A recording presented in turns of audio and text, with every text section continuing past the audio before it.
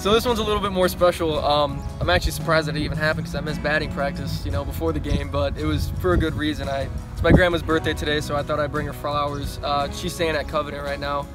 She's been diagnosed with pretty heartbreaking cancer a couple days ago, and you know, just talking to her, and I said, I try to get a hold of one for her, so couldn't have been written in a book any better, and got a hold of a fastball, and little did I know. Jonas Welles, senior, one of our leading hitters, came up clutch when it really mattered. You know, that's what high school sports are about. Seniors coming up big in big games, and it was a little unexpected. Jonas actually missed batting practice today. He was visiting his grandma in the hospital, so to see him come up clutch in that spot, kind of a give you goosebumps kind of feeling. And then him to follow it up with such a strong second game, just a great story for him and a great way to end his senior career here at Freeland.